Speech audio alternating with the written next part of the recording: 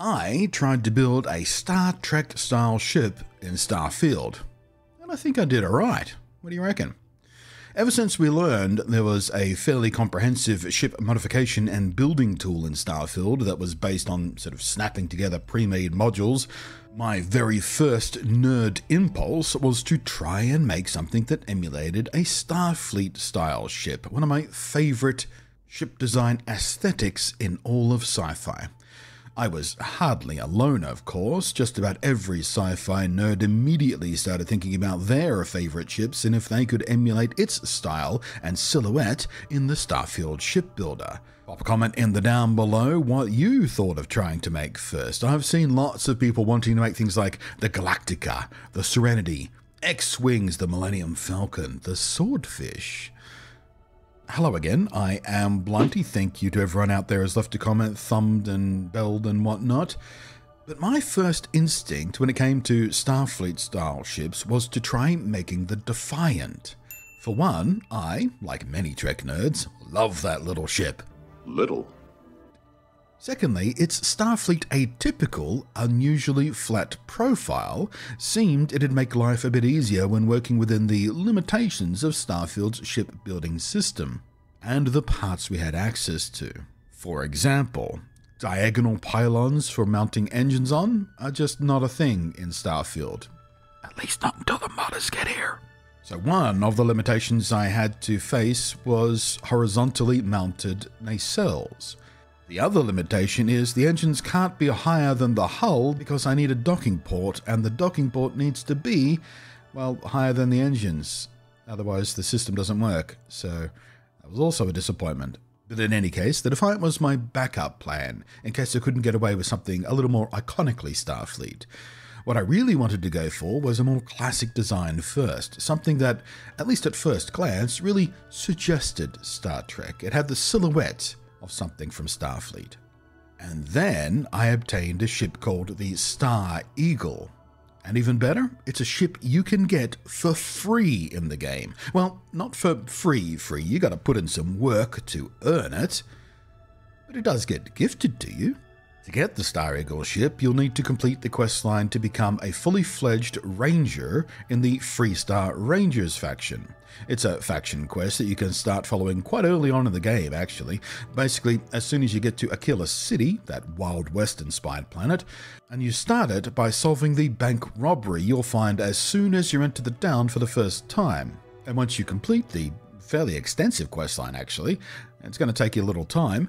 It's also worth doing in its own rights because it is a very fun quest with lots of interesting stuff going on. But along with your Ranger badge you get when you complete it and earn your Ranger status, you'll also get a weapon, which is a pretty interesting weapon, and the ship.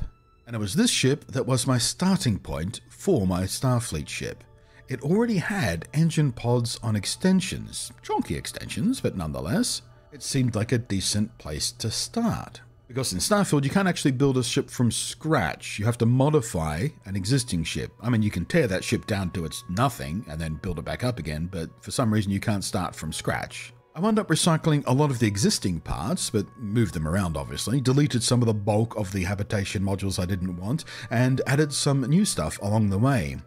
And in the end, I really like my first try at a Starfield ship. I think it sells it.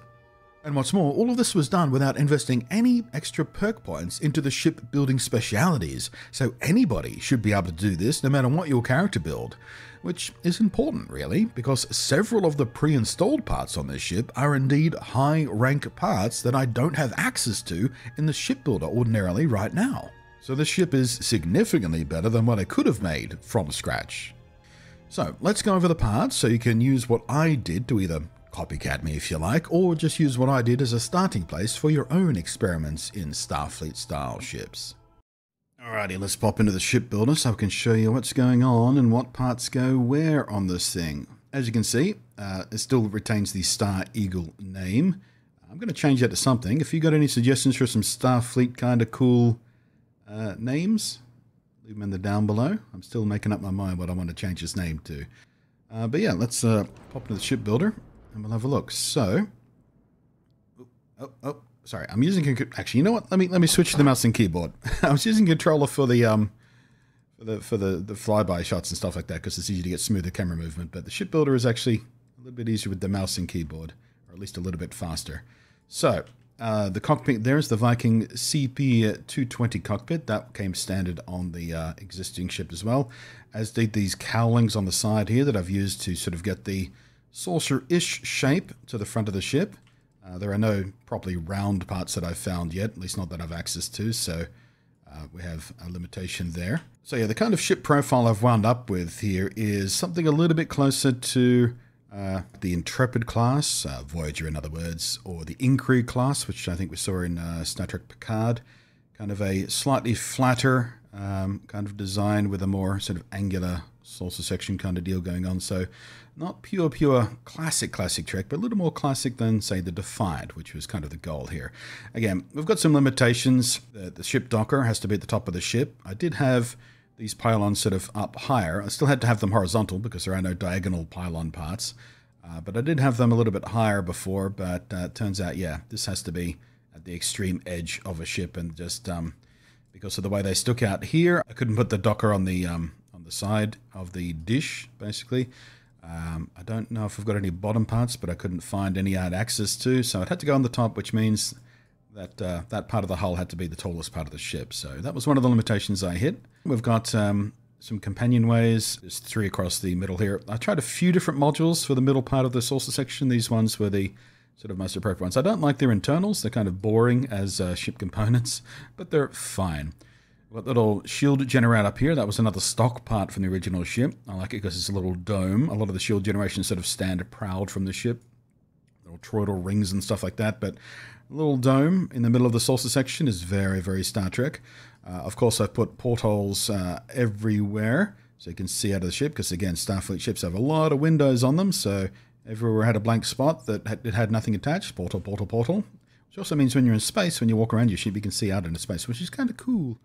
Right, got a couple of cargo containers on either side of the back end of the dish. These were stock parts. They're 1,000 cargo each, which is really nice, because if you're like me, you struggle with inventory management in these damn games. And these landing gears, I think they were stock parts as well. I can't remember. I tried so many different variations of landing gear. Forgive me if I got it wrong.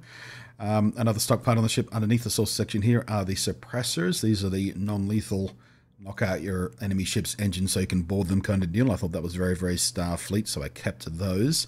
Don't like how they stand proud, but, you know, hidden underneath the dish, they're not so bad. So, moving back, I think most of the body modules back here are stock ones that came with the ship. There were 3 layers originally, so I got rid of a big layer across the top, basically, to slim it down a bit, make it look a little less chunky. Oh, that landing bay, I think that's stock as well. That ship bed landing bay, that came with the original ship.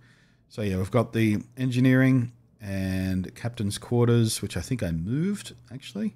That used to be up the top here. And a storeroom behind that. The reactor back there, which is tucked away in the middle of the ship there. That's the Tokamak X300 reactor. That, again, is a stock part, a much more powerful reactor than I could currently install with my shipbuilding skills the way they are. And the grav drive, again, stock part, as well as the cowling at the back here to sort of taper off quite nicely.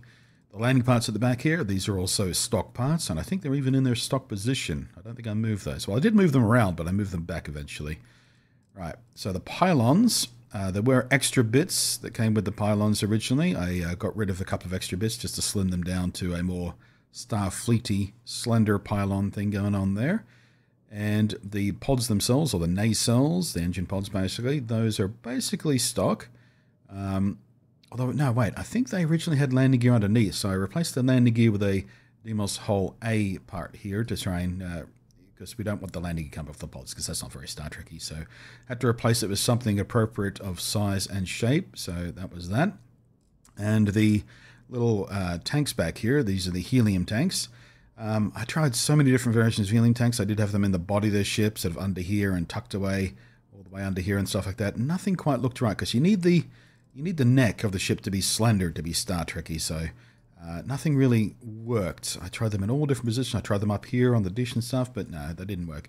So I eventually just put them at the end of the nacelles, basically, which, to be frank with you, I'm not I'm not perfectly happy with, because they sort of ruin the tubular lines of what the nacelles should be, but, you know, from most angles, they look like they belong. That'll do until I find another better option that I can swap in somehow, but not so bad.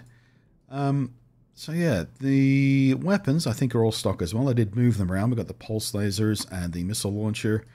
Those are very powerful lasers, by the way, much more powerful than I can install by stock. So again, starting with that good ship, there are a lot of recycled parts in this ship that I don't have access to if I had to build the ship from, you know, nothing.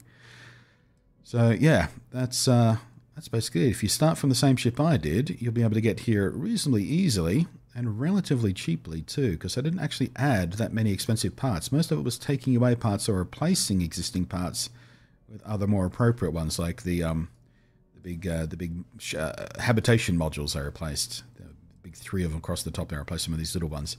So I didn't actually keep track of how much I wound up spending, because I spent like 3.5 hours fiddling on this ship, and I completely lost track of what I was doing. I did wish I recorded it so I could do a big time lapse of it, because it was an extensive process of trial and error and fiddling and moving things about and back and forth and all that sort of stuff. And then, of course, I gave the whole thing a base white coat of paint with some splashes of 2 different tones of grey, very, very Starfleeting, very, very classic sci-fi shippy, and with a few splashes of red as well. I think I'm going to actually tone down the red on the pylons here. That's a little bit bright. I think I screwed up there. Probably bring this red down a bit too, but yeah. Starfleet ships have a variety of different colour splashes depending on their purpose in the fleet and, you know, which show you're looking at and everything. But I went with red because it feels fairly appropriate. But again, yeah, I think the pylon one there is just a bit bright, so I'm going to bring that down again. So there you go. I don't know what to call this ship yet, and I'll come up with something. Oh, you know what I just noticed? Those aren't attached to the same point. Those are off axis. Oh dear. Oh dear. How did I not notice that? Well, let's just fix that up real quick. Chunk. Oh, excuse me. Behave yourself, shipbuilder. Chunk. Yeah, the positioning gets a little weird when you're doing it from a low angle, I've found. There we go. Now they're symmetrical. Damn it. Did you notice that in the flybys I filmed earlier? Probably. Well, it's fixed now. I'm not going to refilm them because I spent like 20 minutes doing some of those. Yeah, as you can see from the sort of silhouette profile of it, I don't know about you, but it seems to seem track to me, especially from sort of this 3/4 angle and the plane angle. Yeah, I don't know. What do you reckon? I reckon I did all right. For my first try, without any of the advanced shipbuilding skills or parts, just working with what I had, I think I did pretty good. What do you reckon? Come along over to Twitch to see me stream the game and have a nice chat and hang out if you like. Thank you very much for watching. Thank you to the patrons. I am Bloody. We'll catch you next time.